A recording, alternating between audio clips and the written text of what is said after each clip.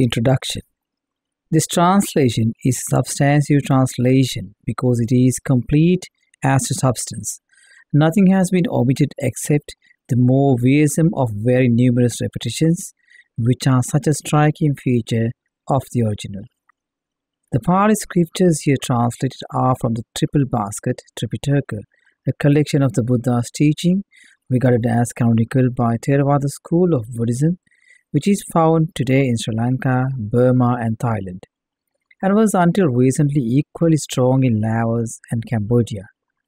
It is now also well established in Britain and other Western countries. The claim of this school is to have preserved the original teaching of the Buddha, and there are good grounds for at least considering that the doctrine as found in the Pali scriptures come as close as we can get to what the Buddha actually taught. In any case, the Pali Tripitaka is the only canon of an elderly school that is preserved complete. It is not, however, in the true spirit of Buddhism to adopt a fundamentalist attitude towards the scriptures, and it is thus open to the reader, Buddhist as well as non-Buddhist, to regard the text here translated with an open and critical mind. The life of the Buddha. Siddhartha Gautama, in Sanskrit Siddhartha Gautama, who became the Buddha, the Enlightened One, may have lived from about 560 to 483 BC. Though many modern scholars suggest a later dating. Oriental traditions offer a number of alternative datings that favored in Sri Lanka and Southeast Asia being 623 to 543. It was on this basis that the 2500th anniversary of his passing into final Nibbana was celebrated as Buddha Jayanti in the East in 1956 to 57. He belonged to the Sakya clan dwelling on the edge of the Himalayas, his actual birthplace being a few miles north of the present-day Indian border in Nepal. His father, Suddhodana, was in fact an elected chief of the clan rather than the king he was later made out to be.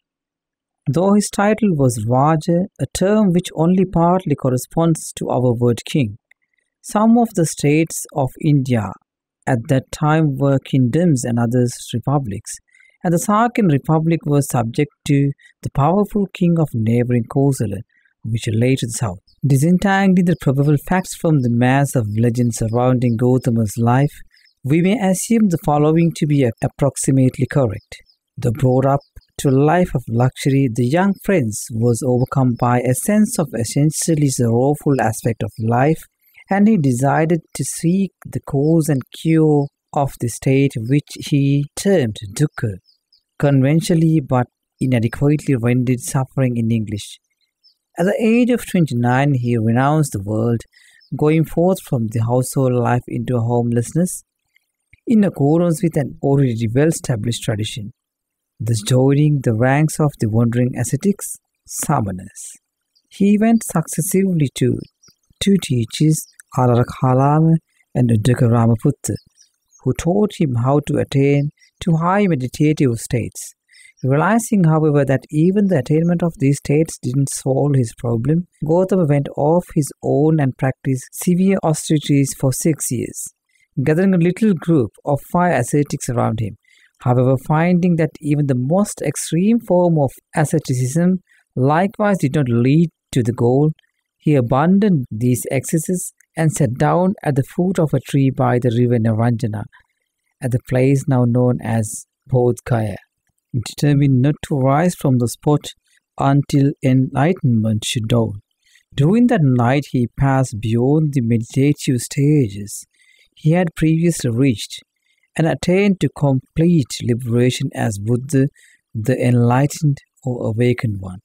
He spent the remaining 45 years of his life wandering up and down the Ganges Valley, expounding the doctrine that he had found and establishing the Sangha or order of Buddhist monks and nuns, which still exists today. Historical and philosophical background to the Buddha's time. Ascetics and Brahmins. India in the Buddha's day did not yet suffer from the grinding poverty of the present time.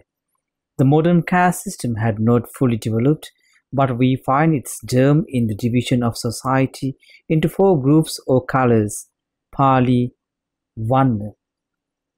The designation betrays the origin of the distinction being based on the conquest of northern India in about 1600 BC by the comparatively light-skinned Aryans who looked down on those of darker hue they found here. In the context of Buddhism, where this racial and aristocratic term literally noble is applied to the nobility of the spirit, we shall use from Aryan based on Pali. The Brahmins were the guardians of the religious cult brought into India by the Aryans. In later, non-Buddhist sources we always hear of the Brahmins as taking the leading place in society. Buddhist sources, however, assert the supremacy of the Kshatriyas, Sanskrit Kshatriya, the noble or warriors class to which Gautama belonged. It appears that while further west the Brahmins had already established their supremacy, this was not yet the case in the Ganges Valley. In the third place came the Vaisyas, or merchants, and finally the Sudras, Sanskrit Shudra, or workers. Below this there were certainly some slaves. We even hear of a Sudra having a slave, and some unfortunates of class who were later to become known as untouchables. But in addition to these groupings, there were a considerable number of people, including at least few women, who had adopted out of conventional society. In the text we frequently meet with the compound Samana Brahmana, which we render ascetics and Brahmins, while the Pali text Society dictionary correctly states that this compound expression denotes quite generally leaders in religious life. It is also true that the two groups were usually reversed. The religious situation in the northern India around 500 BC is very interesting and was undoubtedly exceptionally favorable to the development of the Buddhist and the other faiths. Though the Brahmins formed an important and increasingly powerful hereditary priesthoods, they were never, like their counterparts elsewhere, able to assert their undisputed authority by persecuting and perhaps exterminating other religious groups. It seems that some Brahmins would not have been averse to such a course, but it was not open to them. They were cast set aside from the other men. In reading about them in the Buddhist text, one is insistently reminded of the New Testament of the Pharisees, though in both cases the picture presented is, to say the least, one-sided. They alone were learned in 3 Vedas, knew the mystic mantras, and could conduct all the important, bloodly and expensive sacrifices. In fact, not all Brahmins exercised their priestly functions. Some had settled down to agriculture or even trade, while continuing to expect the differences which they regarded as their due. The earlier Dravidian inhabitants, who had been overrun by the Aryans, were the creators of the Indus Valley civilization, with the great cities of Harappa and Mohenjo-daro, all now in Pakistan. And it is to this civilization that we must look for the origins of the second stream of the religious life, that of Samanas, Sanskrit Shamanas. These have sometimes been absurdly called recluses, where the term really means the very opposite. True, a samana might occasionally be a recluse, a hermit, shut away from the world in a rocky cell, but the more usual type was a wanderer who had indeed abandoned the world to learn more or less ascetic life. He, or rarely she, was in fact, to use a modern expression, a dropout from society, though differing from our modern dropouts in the least one important respect. The samanas as a group received no less respect from all classes, even kings, than did the Brahmin. Their teachings were many and varied, some wise and some exceedingly foolish, some lofty spiritual and some crudely materialistic. The point is that they were completely free to teach whatever they pleased, and so far from being persecuted as they might have been elsewhere, were received with honor wherever they went. We can distinguish several different groups of these people. There were in particular the self-mortifiers on the one hand and the wanderers on the other, whose only austerity probably consisted in their detachment from family ties and, in theory at least, their observance of chastity. Many of the bizarre and often revolting practices of the first group are detailed in Sutta 8 verses 14. As pointed out in a note to the Sutta, the practice of extreme austerity, tapas, should not be called penance because of the motivation is entirely different from that of a Christian penitent, to whom such people might be superficially compared. The word tapas, which basically means heat, is used both for austere practices indulged in and for the result they are intended to achieve, which is power, that is, the development of various paranormal powers. The belief was that these could be achieved by means of such practices and, in particular, by sexual restraint. Thus, so far from practicing austerity like the Christian penitent to atone for past sins, they undertook these practices in the hope of future powers, including, perhaps, those very joys that had been temporarily renounced. The wondrous Paribrajakas, some of whom were Brahmins, wore clothes unlike many of others who went completely naked, and they led a less comfortable life. They were philosophers who propounded many different theories about the world and nature and delighted in disputation. The Pali Canon introduces us to 6 well-known teachers of time, all of whom were older than Gautama. They were Purana Kassapa, an amoralist, Makali Gozala, a determinist, Aditya Kambali, a materialist, Pakuda Kachayana, a categorialist, the Nigantanatha Putta, the Jain leader known to us as Mahavira, who was a relativist and eclectic, and Sanjay Belataputta, an agonistic skeptic or positivist. Their different views are quoted by King Ajasatta in Sutta 2, verses 16 to 32. Besides these, there were the profounders of the originally secret teaching incorporated in the Upanishads, which came to be grafted into the orthodox Brahmanism and whose doctrines were later to form the core of the Vedanta system. For them, the impersonal Brahman is the supreme reality, and the goal of the teaching is the realization that the individual human soul or self, Atman, is ultimately identical with the universal self, Atman, which is another term for Brahman. These Upanishads are not mentioned in the Pali Canon, though it is almost, but not perhaps quite, certain that the Gautama was acquainted with their teachings. It has been urged that at depth there is no contradiction between the greatest insights of the Upanishads and the Buddha's teaching, a view that would be contested by many. We shall return very briefly to this point later. Sufficient is to say here that any theory that the Buddha taught, a doctrine of a supreme self, can only be said to fly in the face of the evidence. Nor is it true, as it sometimes said, that in ancient India everybody believed in karma, the law of moral cause and effect, and rebirth, or indeed in anything else. There were, as we have seen, materialists, skeptics, equocrators, and all sorts of fantastic theorists. Neither can we accept the statement that the Buddha was a Hindu who sought to reform the ancient religion. Apart from anachronistic use of the term Hindu, this is wrong because he rejected the claims of the Brahmin as religious authorities and, while not totally denying the existence of their gods, assigned to these fundamentally unimportant role of the scheme of things. In so far as he belonged to any existing tradition, it was that the samanas, and like them he taught as he saw fit. As a teacher he was not beholden to anyone. He agreed or disagreed with tradition or views of others entirely in accordance with his sovereign perception of the truth. It is, however, correct to say that the situation in India in his time was particularly favorable to the spread of his teaching, while the teacher's long life enabled this to become firmly established in his lifetime and under his direction. Main points of the teaching.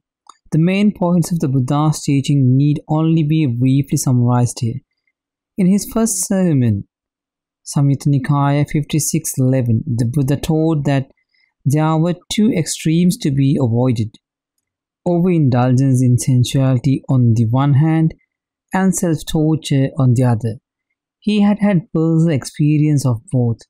Buddhism is thus the middle way between these extremes and also between some other pairs of opposites, such as eternalism and annihilationism. The Four Noble Truths. The most Sakyan formulation of the teaching is in the form of the Four Noble Truths.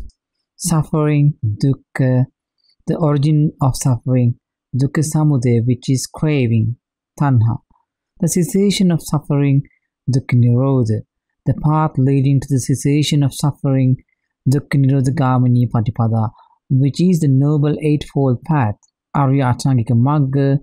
This consists of right view, samma ditti, right thought, samma sankappa, right speech, samma vacha, right action, samma kammanta, right livelihood, samma ajiva, right effort, samma vayama, right mindfulness, samma sati, right concentration, samma samadhi. The 8 steps can be subsumed under 3 heads of morality, sila, concentration, samadhi, and wisdom, panna. It will be noticed that in this arrangement the order is different. This is because while some preliminary wisdom is needed to start on the path, the final flowering of the higher wisdom follows after development of morality and concentration. Stages on the path.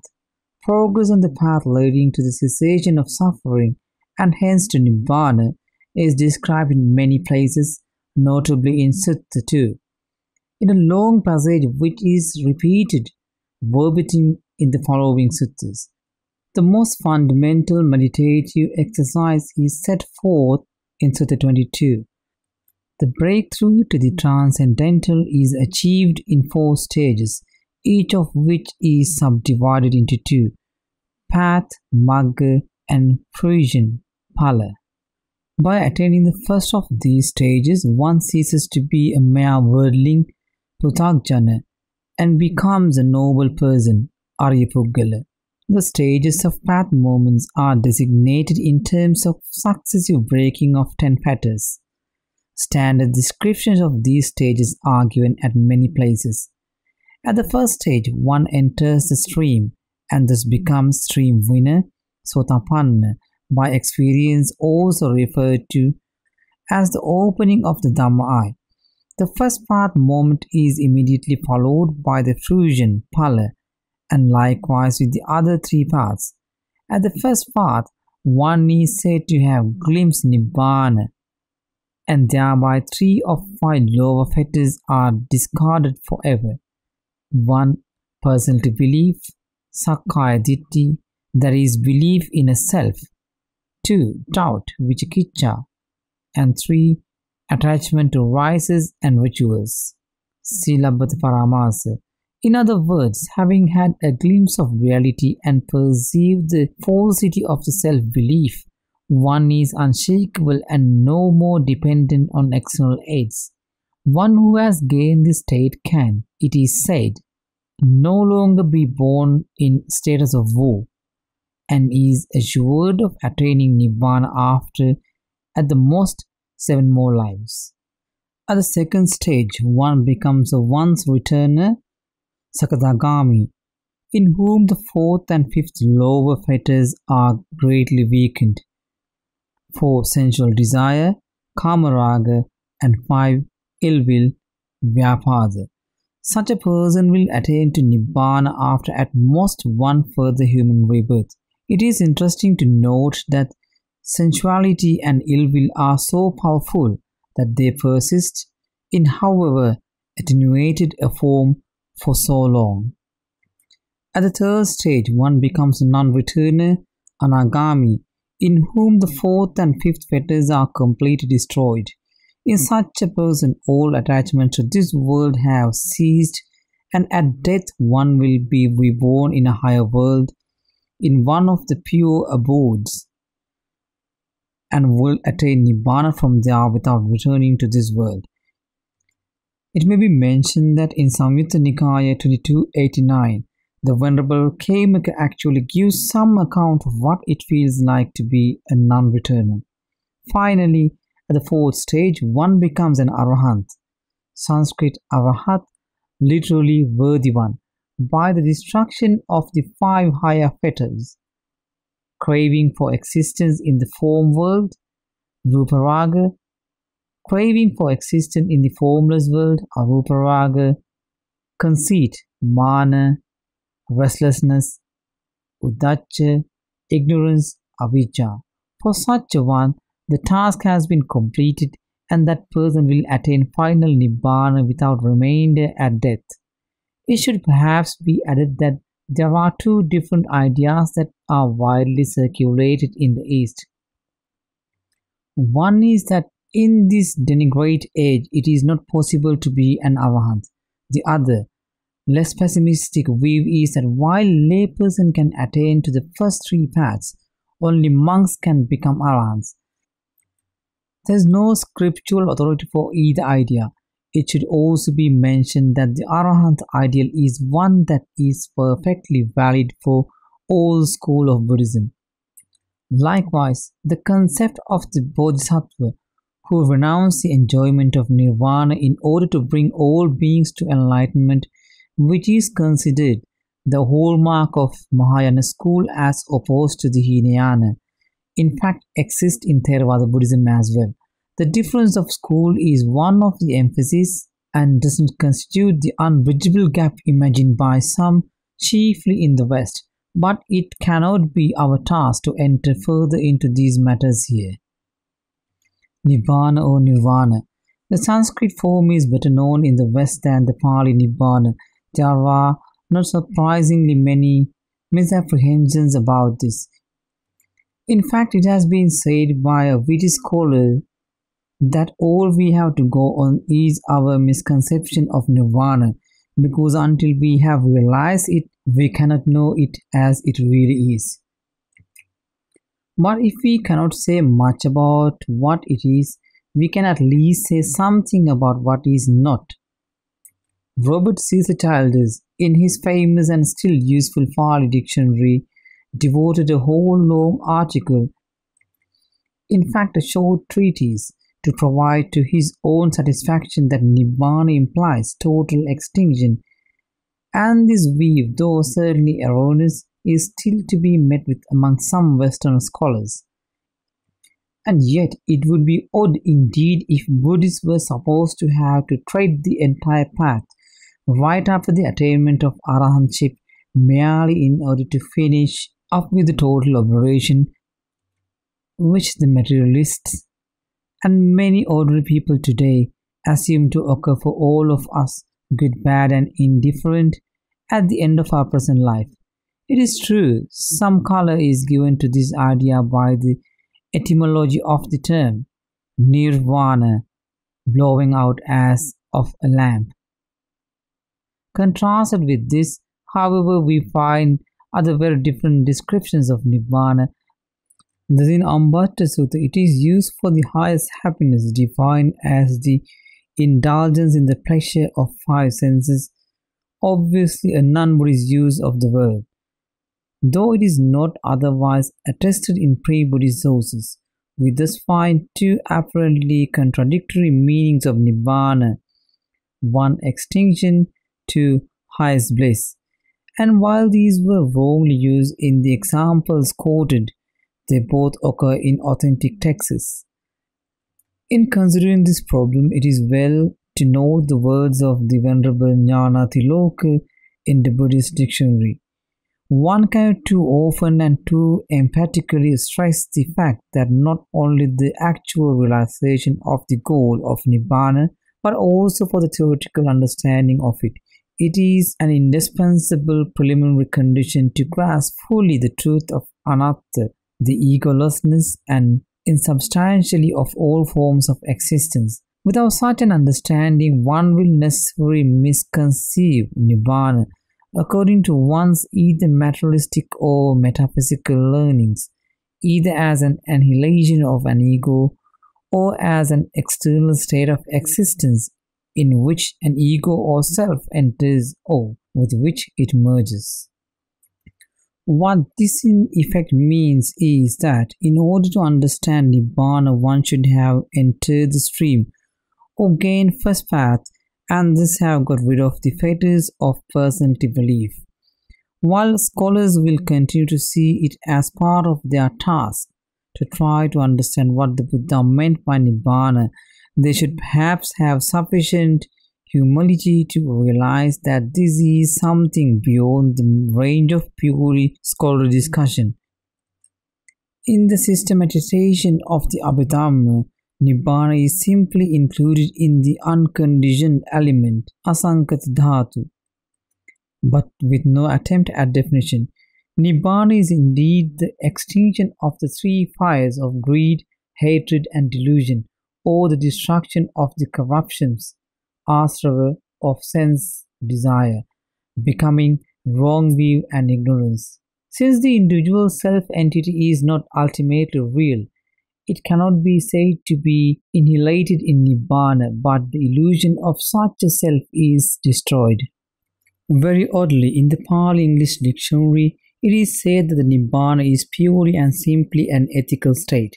It is therefore not transcendental. In fact, it is precisely the one and only transcendental element in Buddhism, for which very reason no attempt is made to define it in terms of a personal God, a higher self, or the like. It is ineffable. It can, however, be realized, and its realization is the aim of the Buddhist practice. While no description is possible, positive references to the Nibbana are not lacking. Thus at Dhammapada 204 and elsewhere it is called the highest bliss, Paramam Sukham. And we may conclude this brief account with the famous quotes from the Udana. There is monks, an unborn, unbecome, unmade, uncompounded, ajatam, abhutam, akatam, asankatam.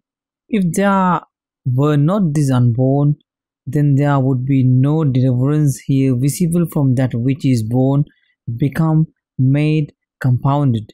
But since there is unborn, unbecome, unmade, uncompounded, therefore a deliverance is visible from that which is born, become, made, compounded. This is at the same time perhaps the best answer we can give concerning the Upanishadic Atman. Buddhism teaches no such thing. Nevertheless, above quotation would certainly be applied to the Atman as understood in Vedanta, or indeed to the Christian conception of God. However, to the followers of those faiths, it would be an insufficient description, and the additions they would make would for the most part be unacceptable to Buddhists. It can, however, be suggested that this statement represents the fundamental basis of all religions worthy of the name, as well as providing criterion to distinguish true religion from such surrogates as Marxism, humanism, and the like. The three marks. Tilakkana. The formula of the three marks, also referred to as sign of being, is found in many places.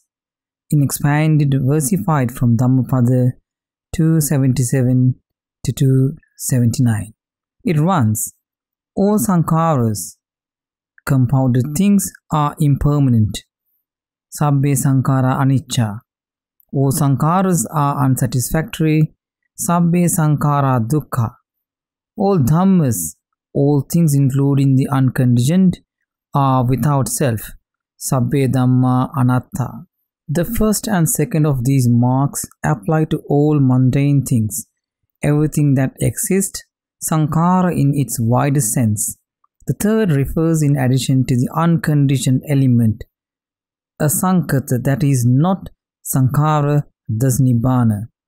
This doesn't exist relatively but is.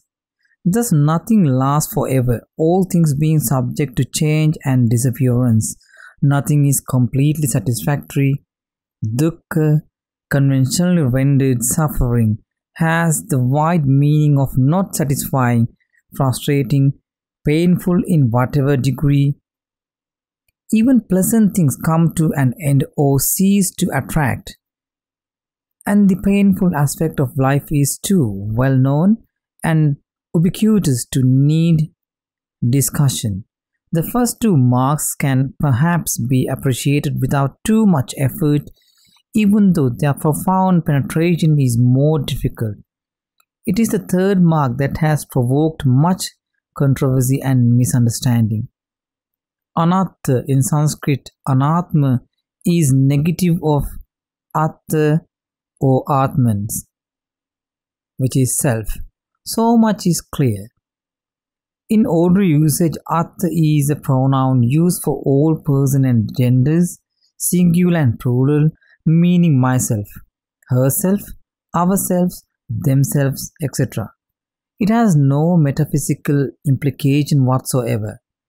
This, then, is a self of daily life which has a purely relative and conventional reality, if only because it is an almost indispensable expression in everyday speech.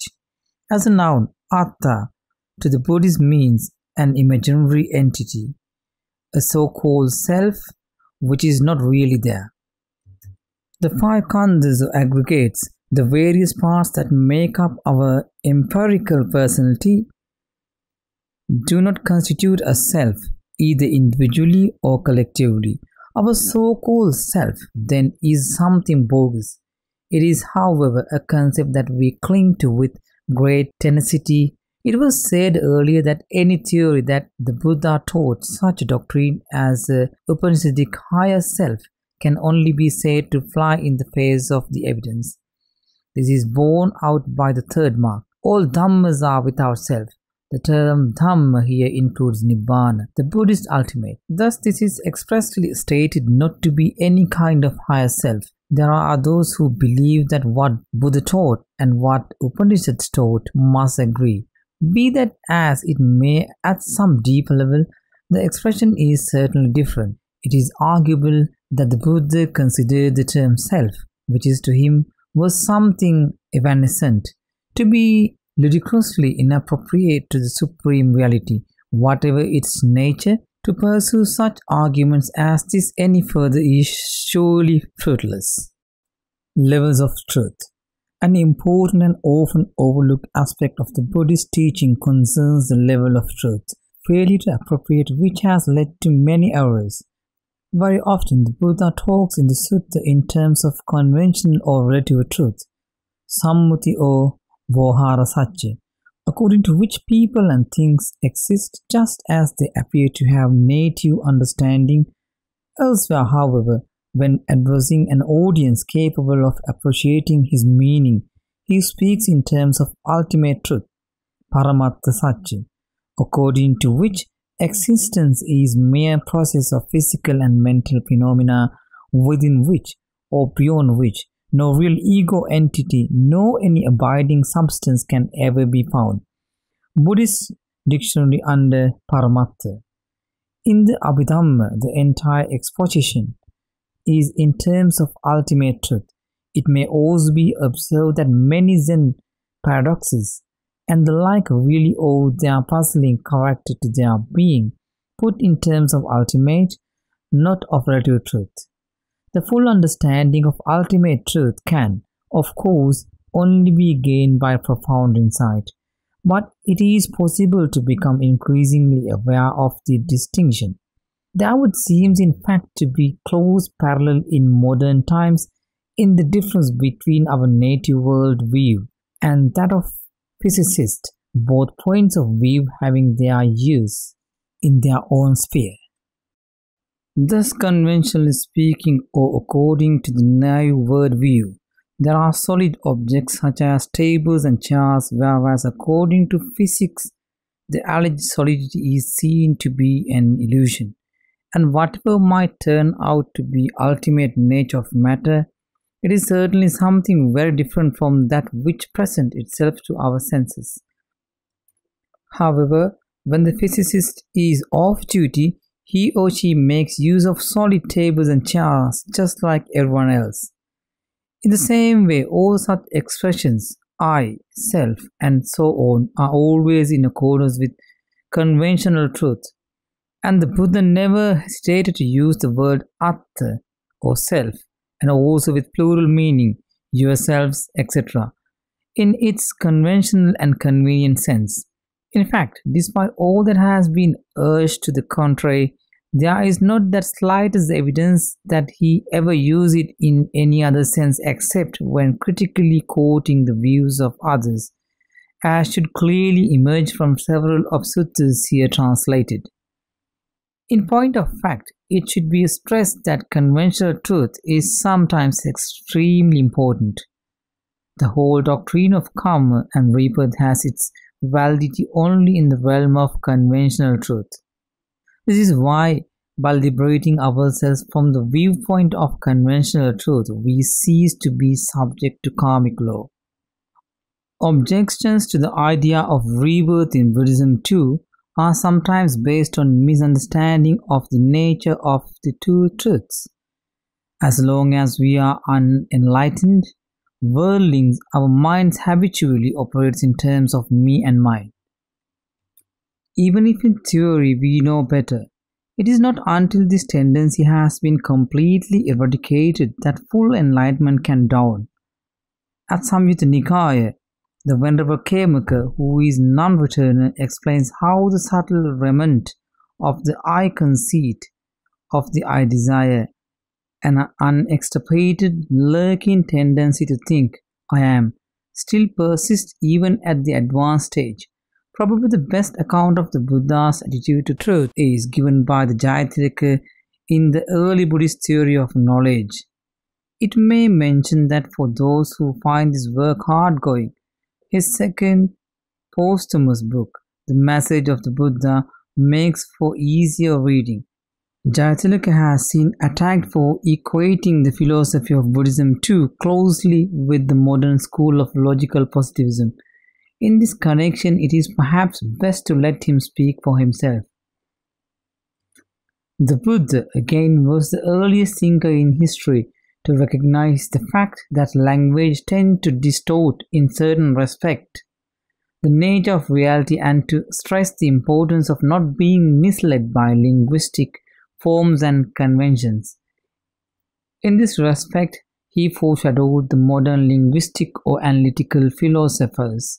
The Message of the Buddha. It seems hard to find any fault with that, Jayataka goes on. He was the first to distinguish meaningless questions and assertions from meaningful ones. As in science, he recognized perception and interference as the twin source of knowledge. But there was one difference. For perception, according to Buddhism, include extrasensory forms as well, such as telepathy and clairvoyance. Science cannot ignore such phenomena, and today there are Soviet as well as Western scientists who have admitted the validity of extrasensory perception in the light of experimental evidence. Probably most readers will concede the possibility that the Buddha knew a few things which modern science is only now beginning to discover or accept. We will leave it at that. Karma. The Sanskrit form of this word, karma, is more familiar to the Westerners, but as its meaning in non-Buddhist context is not necessarily always the same as in Buddhism, there is some advantage in using the Pali form karma here. The literal meaning of the word is action, and at Anguttara Nikaya, the Buddha defined it as volition, cetana. It is therefore any deliberate act, good or bad. In Pali, kusala, skillful, wholesome, or akusala, unskillful, unwholesome. A good act will normally lead to pleasant results for the doer and a bad act to unpleasant ones. The correct Pali and Sanskrit word for such result is vipaka, ripening, though karma or karma tends in practice to be used loosely for the result as well as the deeds that produce them. even sometimes by those who really know better. But it is as well to aware of the correct distinction. The question is sometimes asked whether there is free will in Buddhism. The answer should be clear. Each karmic act is the exercise of the choice, good or bad. Thus, though our actions are limited by conditions, they are not totally determined. In this computerized age, it may be helpful to some to think of karma as programming our future. Thus, the karmic formation, sankharas mentioned below, are the program which we have, through ignorance, made in past lives. The aim of the practice, of course, is to get beyond all karma.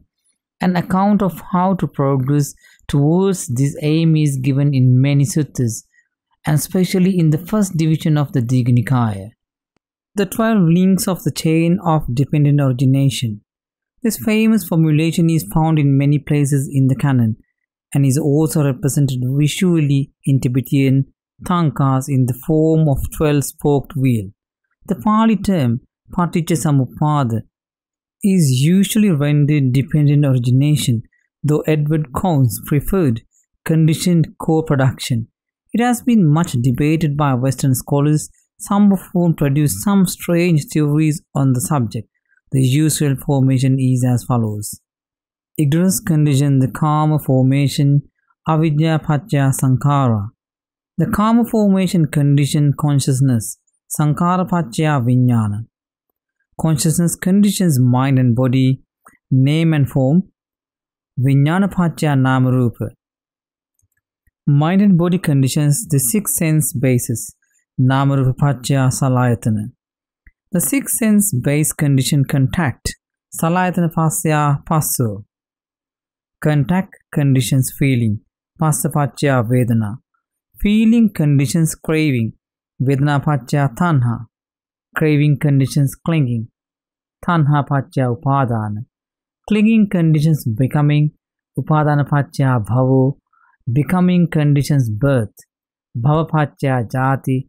Birth conditions aging and death, jati paccaya jara marna. This is best understood if taken in reverse order. In Sutta 15, the Buddha says to Ananda, if you are asked, has aging and death a condition for its existence? You should answer yes. If asked, what conditions aging and death? You should answer, aging and death is conditioned by birth, and so on. Thus, if there were no birth, there could be no aging and death. Birth is a necessary condition for their arising.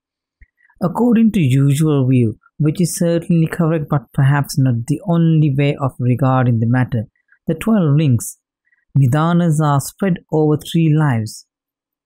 1 to 2 belonging to past life, 3 to 10 is this present life, and 11 to 12 to a future life. Thus, the development of 4 karma formations or behavior patterns is due to past ignorance, that is, the fact that we are not enlightened. These patterns condition the rising of new consciousness in the womb, on the basis of which a new psychophysical complex, Namarupa, comes into being, equipped with 6 senses phases of sight, hearing, smelling, tasting and touching, with mind as the 6th sense. Contact of any of these with sense object, sight, sound, etc. produce feeling, which may be pleasant, unpleasant or neutral. On the basis of pleasant feeling, desire or craving arises. The link from consciousness to feeling are the result of fast action, vipaka, whereas craving, clinging and the process of becoming are volitional, that is karma, and will therefore have result for the future. In fact, they sit in train the same process of rebirth due to ignorance that we witnessed before, and birth must inevitably lead to death. This is the continuous process in which we, as unenlightened beings, are caught up. Curiously, in the Digha Nikaya, we don't find the 12 links. The steps from feeling to aging and death are mentioned in Sutta 1. While in the 2 main expositions in this book, the process in reverse is traced back only to its starting point in this life. that is, to consciousness and mind and body, which are said to condition each other mutually. Thus in Sutta 14, we have a set of 10 steps instead of usual 12, while in Sutta 15, still more remarkably, the 6 senses bases are omitted, thus making a total of only 9 links. In other parts of the canon, there are occasional expansions beyond the 12 links given here. But this is the standard formula. It seems that the repeated Varnakas of the Digha Nikaya had a tradition of their own to which they firmly adhered. While we should certainly not make Ananda's mistake, Sutta 15 verse 1, of thinking the whole thing easy to understand, we can get some general grasp of it, especially if we regard the links in reverse order, which is the way the Buddha explained it to Ananda. At least we shall find that it is not so arbitrary or nonsensical as some Western scholars have supposed. Rebirth. There are some people in the West who are attracted in many ways to Buddhism, but who find the idea of rebirth a stumbling block, either because they find it distasteful or incredible in itself, or in some cases because they find it hard to reconcile with non-self idea. Some such considerations as any of these sometimes even lead to people to declare that the Buddha did not actually teach rebirth at all, or that if he did so, this was only for popular consumption because his hearers could not have accepted the truth. All such views are based on various kinds of misunderstanding. It should be noted, incidentally, the Buddhists prefer to speak not for reincarnation but of rebirth. Reincarnation is the doctrine that there is a transmigrating the soul or spirit that passes on from life to life. In the Buddhist view, we may say, to begin with, that merely what appears to happen, though in reality no such soul or spirit passes on in this way. In Majjhima Nikaya 38, the monk Sati was severely rebuked for declaring that this very consciousness transmigrates, whereas in reality a new consciousness arises at rebirth, dependent on the old. Nevertheless, there is an illusion of continuity in much of the same way as there is within this life. Rebirth from life to life is in principle scarcely different from the rebirth from moment to moment that goes on this life. The point can be intellectually grasped with the greater or less degree of difficulty, but it is only at the first path moment, with the penetration of the spurious nature of what we call self, that is clearly understood without a shadow of doubt remaining. It cannot be the purpose of this book to argue in favor of a belief in rebirth, but skeptics might do well to read Rebirth as Doctrine and Experience by Francis Torrey, Buddhist Publication Society 1975, which has an introduction by Ian Stevenson, Charles and Professor of Psychiatry in the University of Virginia. This book contains some case histories from Thailand and elsewhere which are difficult to explain, except on the rebirth hypothesis, and Professor Stevenson too has published several volumes of research findings of a similar nature from various parts of the world. It may be that the excessive credulity which characterized some previous ages has, in the present time, given way to equally excessive skepticism. Cosmology. If we even provisionally accept the idea of rebirth, this almost necessarily requires acceptance of some kind of spirit world or worlds. In the Buddhist scriptures, we find a scheme of post-mortem world which, while having much in common with general Indian ideas, is in many of its details unique. Here there are no eternal heavens or hells, though some of both are said to be tremendously long-lasting, but all is in an external flux in which worlds and the world systems are born and perish, and living beings are continually born, die and are reborn according to their karmic deserts. It is grandiose, but ultimately frightening and horrifying vision. Deliverance from it is only possible through the insight engaged by following the paths taught by one of the Buddhas who occasionally arises on the scene. For those who fail to gain this insight, there can be a happy rebirth for a long time in one of the temporary heaven worlds, but no permanent deliverance from the perils of birth and death. This is samsara, or cycle of existence, the unfairing.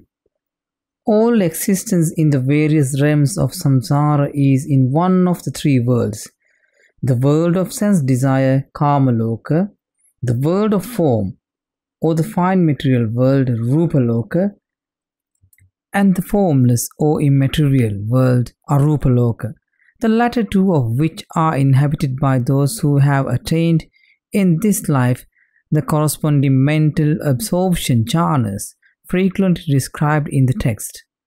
Beyond all these lies the realm of the supramundane, Lokuttara or Nibbana. The others show the only secure heaven, and this, though it can be experienced, cannot be described. There are 31 states in which it is said one can be reborn, distributed over 3 worlds. The lowest of the 3, the world of sense desires, consists of first 11 states, of which human rebirth is the 5th.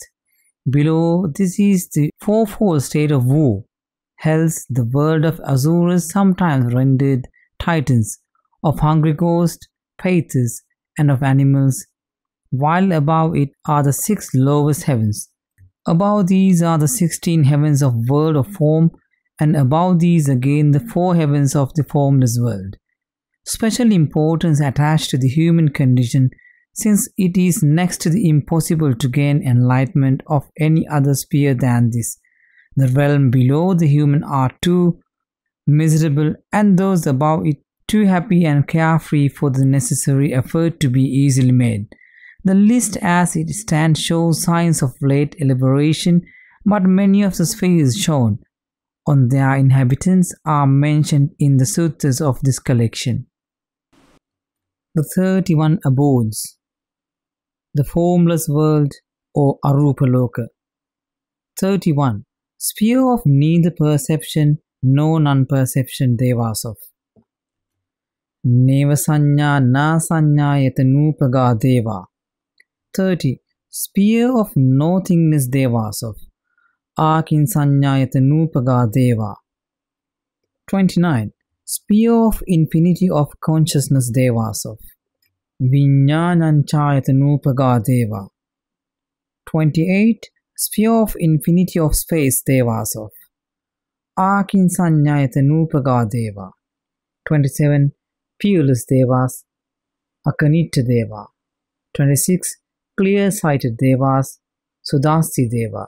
25. Beautiful or clearly visible devas, Sudasta deva. 24. Untroubled devas, Atappa deva. 23. Devas not falling away, Aviha deva. 22. Unconscious beings, Asanya satta. 21. Very fruitful devas, Vehappala deva. 20. Devas of refulgent glory, Subhakinna deva. 19. Devas of unbounded glory, Appamana Subhadeva. 18. Devas of limited glory, Paritta Subhadeva. 17. Devas of streaming radiance, Abhasara deva. 16. Devas of unbounded radiance, Appamanabha deva. 15. Devas of limited radiance, Paritthabha deva. 14. Great Brahmas, Mahabrahma. 13. Ministers of Brahma, Brahma Purohita deva. 12. Retinue of Brahma, Brahma Parisajya deva. The world of sense desires, or Kamaloka. 11.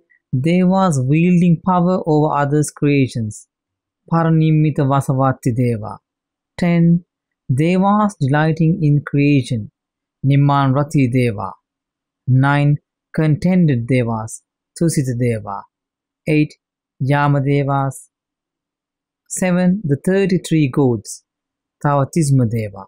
6. Devas of 4 great kings, Chatur Maharajika deva. 5. The human world, which is Manusaloka. 4. The animal world, Tirachina Yoni. 3. The world of hungry ghost, Petaloka. The Asuras Titans, and hells, which is Niraya. Explanation of 31 abodes. The world of sense desires. Number 1. Hells. The hell states are often rendered purgatory to indicate that they are not eternal. Description of the hells, their horrors, and the length of time supposedly spent there became increasingly lurid as time went on. In the Digha Nikaya, there are no such descriptions. The kind of duration of suffering in such state of woe being left quite vague. Jayatilaka quotes from the Samyutta Nikaya. Open quote, when the average ignorant person makes an assertion that there is a hell under the ocean, he is making a statement that is false and without basis. The word hell is a term for painful bodily sensation. Close quote.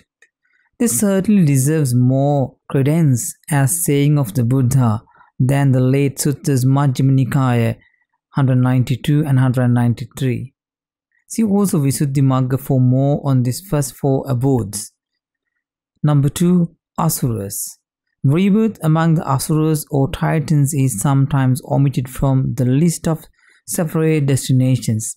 In the Mahayana tradition, they are often regarded more favorably than in the Pali Canon, perhaps reminiscence of their earlier status as gods. Number 3. Hungry ghosts. These unhappy creatures are duplicated with enormous bellies and tiny mouths. They wander about the world in great distress, which can, however, be alleviated by generous offerings. The Petavattu, the 7th book of Khuddaka Nikaya, and one of the last portion of the canon, has many strange tales about them. Number 4. Animal world. The animal kingdom, together with the human realm, constitutes the only realm of beings normally visible to human sight, and therefore indisputably existing. Ajita Kesak humbly, like any modern rationalist, disbelieved in all the rest. There are those today in the West who object strongly to the idea that the Buddha taught that we can be reborn as animals, though at first sight the evidence is all against them. However, since Tirachana, normally meaning animal, is used in Sutta 1, in the compounds Tirachina Kata, Tirachina Vijja, meaning low talk, base art, it is just possible that as a destination for human, Tirachana Yoni can be taken as a low rebirth. Some confirmation is provided by the case of Korokatya Sutta. Number 5. The human world. Rebirth as a human being is regarded as a great opportunity which should be seized, since it may not easily recur, and it is almost impossible to enter the stream and so start on the path to Nibbana from any other condition.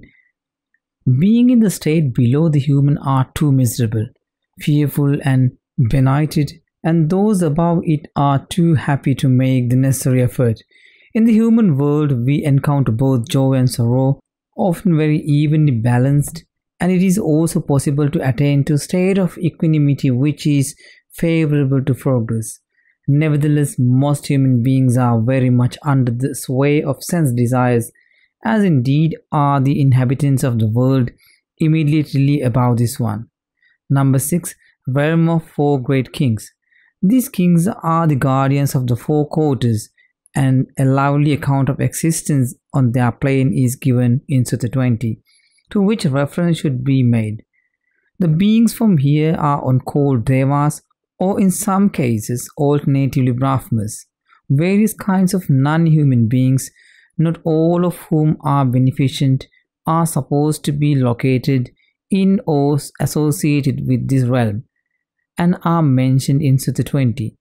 Since the inhabitants of this sphere, especially the Gandharvas, heavenly musicians, and attendants of the kings and their followers, are still addicted to sense pleasures, it is considered disgracefully for a monk to be reborn there. However, as we are told in Sutta 21, verses 11, it is possible for such a progress to a much higher plane if they make the effort. Number 7. The 33 gods. Their heaven had once been the abode of Asuras who had been expelled from it.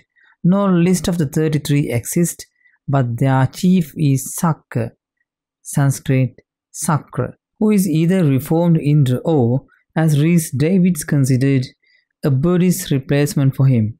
Many good people were reborn in their realm. Number 8. Yamadevas. These devas are usually only mentioned in passing. The name is said to mean those who have attained to divine bliss, but may also relate to Yama, king of the dead. Number 9. Contented devas. It is their heaven that bodhisattvas reside before their last birth, and once returners are also sometimes born there. Number 10 and 11. Devas delighting in creation. Devas wielding power over others' creations. The former can create any shape they like, the latter delight in things created by others, to get them in their powers. These two are the highest in the worlds of sense desires. The world of form, fine material world. Number 12. The retinue of Brahma. The inhabitants of abodes 12 to 21 are known as Devas or Brahmas. Rebirth in this world is dependent on experience of lower jhanas as well as normal behavior. Those who live in them are free from sensual desire, though in most cases only by suppression through the jhanas, not by eradication. 13 to 14. Ministers of Brahma and Great Brahmas.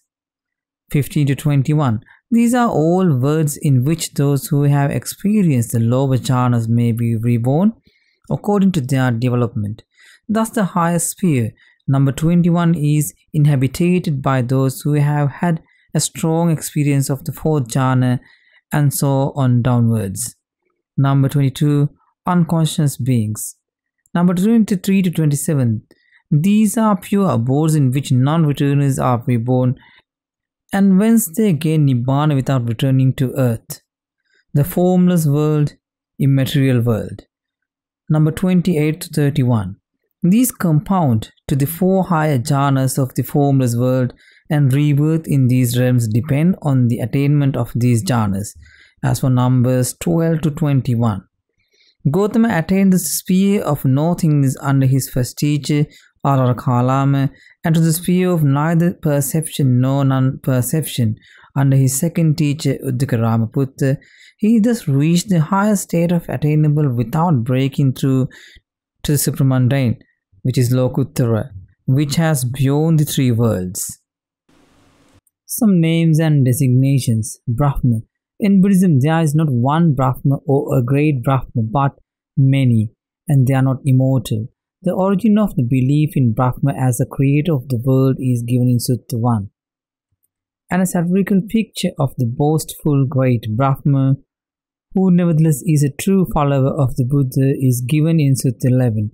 But though not almighty or eternal, Brahmas are powerful and benevolent beings who are still believed in Oriental Buddhist countries to be able to bestow mundane favors. For one example, the Brahma shrine outside the Iswaran Hotel in Bangkok. One great Brahma, Sahampati, begged the newly enlightened Buddha to teach those who had little dust on their eyes. There is no certain or even probable trace of a neuter Brahman in Pali scriptures. In Sutta 13, two young Brahmins consult the Buddha on how to attain to union with Brahma, or more correctly, fellowship with Brahma.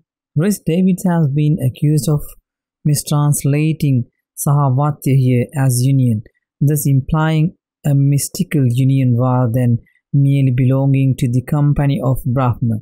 But the Brahmins had explained to the Buddha that they were puzzled because different teachers interpreted the path to Brahma in different ways. Thus both interpretations may well be implied here. Buddha. This is of course a generic term, not a proper name. Gautama was the Buddha, not just Buddha. The same should apply to Christ, the anointed, but usage is against this. It is a past participle form meaning awakened, thus enlightened. Buddhas appear at vast intervals of time. Beside the fully enlightened Buddha who teaches Dhamma to the world, Sammasambuddha, there is a private Buddha, which is Pacceka Buddha, who is enlightened but doesn't teach. As time went on, a more and more elaborate Buddhology developed, the first beginning of which can be seen here in Sutta 14. It was under the Buddha Dipankara, vast years ago, that the Brahmin Sumedha first made the determination to become a Buddha, which he finally did as a historical Buddha Gautama. See especially Sutta 14. Deva. This word is difficult to translate, and in general I have retained the Pali form, though in case of the 33 gods I have called them such, since they constitute something of a pantheon like that found in ancient Greece and elsewhere, even though few of them are individually named. As will be seen from the table, the term Deva is applied to the inhabitant of all or any of the states above the human, though those in the world of form can also called Brahma, a term which is probably better restricted to the inhabitants of realm number 14. The etymological meaning of Deva is bright, shining, but the word is popularly associated with the root dew, to play. Devas are said to be of three kinds. Conventional, that is, kings and princes who are addressed as Deva. Hence the Indian idea of the god king, a title adopted by the kings of Cambodia but misapplied in modern times to the Dalai Lama. Number 2, purified, that is, Buddha and Arahants. And number 3, spontaneously born, Upatideva. That is, Devas in the sense as used here. Beside the form Deva, which is uncommon in third sense in the singular, we find the abstract noun Devata used much of like deity in English. It should be noted that though this noun is grammatically feminine, it does not necessarily imply female sex. When it is wished to indicate the sex, the word Devata Putta, Deva's son, and Devadita, Deva's daughter, may be used. Though, as most Devas are spontaneously reborn, this should not be taken literally. However, there are some indications of sexual reproduction occurring in the lowest heavens. We learn from Sutta 20 and 22 that the Gandhabba chief Timbaru had a daughter. Devas have all been human and may be reborn again in human world, which in fact would be good fortune for them, as it is so much easier to gain enlightenment from the human state, in which of their former human state it has been suggested that they are not unlike spirits. Another suggested translation is angels, but on the whole it seemed best, with one slight exemption noted, to retain the Pali term for these beings, Gandhabas, celestial musicians, subject to Dhatavata, the great king of the east. They act as attendants on the Devas and are still much addicted to sense pleasures. It was formerly thought that Gandhabas also presided at conception, but this is due to misunderstanding of passage in Majjhima Nikaya 38, where it is stated that the Gandhabba must be present in addition to a man and a woman for conception to take place. The word here means, as commentaries explain, being about to be born. There is new consciousness arising dependent on that of a being who has died. Garudas. There were giant birds ever at war with the Nagas, except when under the Buddha's influence a truce is called Sutta 20. The Garuda is a royal badge of Thailand. In Indian legend, Vishnu rode on a Garuda. Nagas, the most interesting and difficult of the various classes of non-human beings. Basically, the term seems to apply to snakes, in particular the king cobra. The Nagas are also associated with elephants, probably on account of snake-like trunk. They are very wise and powerful, though they suffer terribly from these attacks of the Garudas.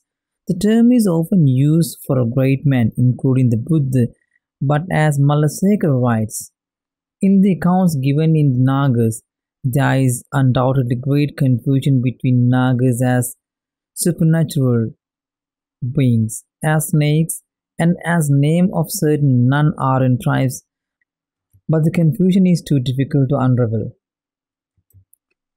Tathagata, the word generally used by the Buddha in referring to himself or to the other Buddhas, though it is seemingly can apply to any Arahant. Etymologically, it means either Tathagata, thus come, or Tathagata, thus gone. It would seem to be a way of indicating that he who stands before you is not like other beings. For commentarial explanations, see Bhikkhu Bodhi's separate translation of Sutta 1. The Digha commentaries gives no fewer than 8 different explanations, and the Mahayana schools have many more. Yakas. Yakas, who are subject to Vasavana, great king of the north, are curiously ambivalent creatures, for reasons explained in Sutta 32. Some are believers in the Buddha, but others, not wishing to keep the precepts, are hostile to the Dhamma, and they are in fact in the majority. Among the good Yakas, however, we find in Sutta 19, Janavasabha, who had been king Bimbisara of Magadha and the stream winner. Later tradition insists more and more on the bad side of the Yakas, who come to be regarded as ogres or demons, pure and simple, with the female of species being more deadly than the male. The Pali Canon. According to tradition, the text of Pali Canon was settled at a council held at Rajagaha immediately after the teacher's passing, having been memorized by leading elders who were highly realized practitioners of the Dhamma. In fact, it is clear that the collection as it originated over a longer period. The canon was preserved in oral form until the 1st century BC, when it became apparent that the sacred text might vanish from the earth if they were not recorded in writing. They were accordingly written down under King Vatagamini at this time in Sri Lanka, though some portions may already have been committed to writing earlier. The feat of memory involved in preserving such an extensive body of text orally for so long may seem extraordinary to us, but was quite usual in ancient India. Writing was certainly known in India in Buddha's time, but was not used for such purpose. It must, however, be remembered that in the course of 45 years of the Buddha's preached, doubtless often in standardized form, to many thousands of people, and that many of the monks and nuns had trained minds and memories and will have known full well the meaning of what they were repeating. From about time of Second Council, held at Vesali, a century after the Buddha's passing, we hear of division and the formation of sects within the order. This led eventually to the rise of Mahayana schools. An up-to-date account of these developments can be found in A.K. Warder's Indian Buddhism. Here we need merely note that the Theravada type of Buddhism was carried early to Ceylon and later to Burma, Thailand and other parts of Southeast Asia, whereas the forms of Buddhism that spread to Tibet, China, Japan and some more northerly regions were of the developed Mayan type. Portions of the early scriptures of some of the schools that arose have been preserved either in Sanskrit or very often in Chinese and or Tibetan translation. The Sanskrit of these texts is often very bad, but the attempt was clearly made to lend dignity to the teaching by using the classical language. We thus find that Buddhist terms are found in both Pali and Sanskrit forms, and while the Pali terms are doubtless older, the Sanskrit forms are sometimes better known to the Western reader. The Sanskrit Kamma is more often used by Westerners than Pali Kamma, Sanskrit Dharma and Nirvana than Pali Dhamma and Nibbana. The Pali language. Strictly speaking, the word Pali means text, but the expressions Pali Bhasa, meaning language of the text, was early taken to be the name of the language itself. Its use is practically confined to Buddhist subjects and then only in the Theravada school. Its exact origins are the subject of learned debate. While we cannot go too deeply into the matter here, it may be said that the traditional equation with the language of the ancient kingdom of Magadha and the assertion that Pali is literally and precisely the language spoken by Buddha himself cannot be sustained. All the same, the language the Buddha actually spoke was in all probability not very different from Pali. From the point of view of non-specialist, we can think of Pali as a kind of simplified Sanskrit. Its development, like that of other early Indian dialects, can be true of the similar to an early form of Italian just breaking away from Latin. A close parallel is found in the word of the seven, where Latin septum has become Italian sette. The Sanskrit equivalent sapta is in Pali satta, and similar types of simplification are found in hundreds of words.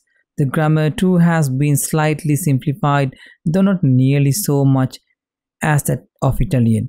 But the two languages are still so close that it is possible to convert whole passages of Sanskrit into Pali simply by making necessary mechanical transpositions.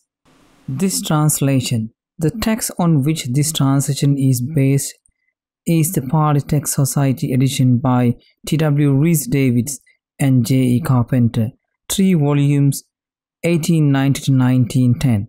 I have made some slight use of the Thai translation as well as of Frankie's German one, and have also made a few corrections following the Venerable Buddhadatta, Nyanamoli and others, as indicated at the appropriate places.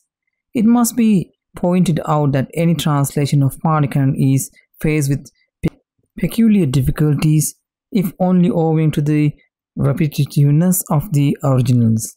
Even the manuscripts contain numerous abridgments, and any translators must necessarily abridge a great deal more. I have dealt with repetitions in 3 ways. Long sections have been condensed into few lines, which appears in italics and includes the sutta and verses numbers of the omitted passages. Where it is clear from the context what is being omitted, I have simply used ellipses. Where it is not clear, I have used ellipses as well as sutta and verse numbers. In doing so, I have ensured that nothing of substance has been omitted. I have made no exigence of account of real or alleged lateness or inauthenticity or like. Such matters are left to the reader's judgment, with an occasional note for guidance. I have as far as possible avoided the use of masculine nouns and pronouns where both sexes are implied. I have, however, always been guided by my understanding of the text, bearing in mind the many admonitions addressed specifically to monks, as well as the word of Brahmins and others who were undoubtedly sexist. I have also kept masculine gender in a few cases where to do otherwise would have produced intolerable awkwardness or in verse spoil the scansion. I have tried to convey as much as possible the style of original, rendering it to an English which is, I hope, neither too archaic nor too hypermodern. I have permitted myself a few syntactic abridgment phrases like Bhagavata Saddhim Samodhi Samodhaniyam Katham Saraniyam Vitisavaitva, which Rhys Davids renders, he exchanged with the Blessed One. The greeting and compliments of politeness and curiosity have been cut down, in this case to exchange courtesies with him. As regarded the designation Bhagava, I have used the Lord in narration, varied occasionally in quoted speech with the Blessed Lord. Other translators have the Blessed One, the Exalted One, and so on. The repetitions in the canon have probably 2 distinct sources. It is extremely likely that the Buddha himself developed a standard form for sermons, which is doubtless uttered verbatim or nearly so many thousands of times during his 45 years ministry. He would seem to have gone on the principle which many teachers use and recommend to his day. First tell them what you are going to say, then say it, then tell them what you have said. His disciples will then have extended his principle into a system of rigidly stereotyped phrases. The second source of repetition will have been inherent in the oral tradition itself, as it witnessed by oral literature all over the world. This is always characterized by long repetitive passages and stereotyped epithets and descriptions. This tendency will in the present instance have been reinforced by the wish to preserve the Master's word as accurately as possible. It should also be remembered that it was not all a mere matter of mechanical repetition. The authenticity of the Pali Canon. Certainly, not all parts of Pali Canon are equally old or can be literally taken to be the Buddha's precise words. This is plain common sense and does not mean completely rejecting their authenticity. Recent searches have gone far to vindicate the claim that the Pali Canon holds at least a prime place among our sources in the search for original Buddhism, or in fact what the Buddha taught. No attempt can be made here to go into any detail concerning questions of authenticity or of the chronological satisfaction of the materials found in the Digha Nikaya. Some indications of scholarly opinion on this subject can be found, especially in Pandey, Studies in the Origins of Buddhism in 1967, though not all his findings are equally acceptable. Personally, I believe that all or almost all doctrinal statements put directly into the mouth of the Buddha can be accepted as authentic, and this seems to me the most important point. An individual aid to the understanding of Pali Canon is provided by the old commentaries, Atthakatha. These need to be used with caution, and they certainly contain numerous pious fabrications. Without them, however, our understanding of the suttas would be woefully deficient. The two chief commentaries have been published in Pali by the Pali Text Society. The earliest is called Sumangala Vilasini, a vigilance of great blessing, but is usually known more prosaically as the Digha Nikaya commentary, Digha Nikaya Atthakatha. This is by the great Buddhaghosa who lived in the 5th century CE. The second or sub-commentary Tika called Digha Nikaya Atthakatha Tika Linatta Varnana, explanation of obscurities in the Digha Nikaya commentary, or DAT for short, is a commentary on the commentary. Extensive extracts from these two commentaries in Sutta 1 and 15 are given by Bhikkhu Bodhi in separate translation of those suttas, and similar extracts are given by Somathera in his version of Sutta 22. Some scanty comments are also quoted by Rhys Davids at intervals. I have added few more extracts in my notes where it seemed necessary, besides occasionally clarifying or correcting Rhys Davids' notes. Buddhaghosa was an Indian scholar monk of amazing erudition who spent many years in Sri Lanka, where he wrote The Path of Purification, Visuddhimagga, a comprehensive guide to doctrine and meditation, splendidly translated into English by the Venerable Nyanamoli and published by the Buddhist Publication Society, Sri Lanka, 1956. His version is great improvement on the old one published by the Pali Text Society as The Path of Purity. It appears that all commentaries on the Pali Canon, some of which seems to have been very ancient, were translated into Sinhalese and the Pali originals lost, and that Buddhaghosa made from these a new Pali version. In general, it is clear that he is recording traditional opinions and interpretations, holding back, except on rare occasions, from expressing a personal opinion with admirable self-effacement. It is to be expected that in due course the major commentaries will be translated into English from their rather difficult late Pali language. The divisions of the Pali Canon. The Pali Canon is divided into three main sections, the three baskets. Number 1. Vinaya Pitaka. This deals with the monastic discipline for monks and nuns. Number 2. Sutta Pitaka. The Discourses, the portion of the canon of most interest to lay Buddhists. Number 3. Abhidhamma Pitaka. The further doctrine, a highly schematized philosophical compendium in 7 books, most of which have now been translated into English by the PTS. The Sutta Pitaka consists of 5 collections, Nikayas. The present translation is a new version of the first of these. Number 1. Digha Nikaya, the long collection. Number 2. Majjhima Nikaya, the medium collection, the teaching of the Buddha. Number 3. Samyutta Nikaya, collection of groups according to subject matter. Number 4. Anguttara Nikaya, collection of expanding groups, single things, 2s, 3s and so on up to 11s. Number 5. Khuddaka Nikaya, the lesser collection, a heterogeneous collection in 15 divisions of very varying interest to the modern reader. The first book of the Khuddaka Nikaya is Khuddakapatha, the minor text used as a novice handbook. Number 2. Dhammapada, verses on Dhamma, one of the most famous of Buddhist scriptures, an anthology in 26 chapters and 423 stanzas. Number 3. Udana, Psalm Utterance. Number 4. Itivuttaka, thus it was said. Number 5. Sutta Nipata. Number 6. Vimanavattu, stories of the heavenly mansions. Number 7. Petavattu, stories of the departed or of hungry ghosts. Number 8. Theravada, songs of the male elders. And number 9. Theravada, songs of the female elders.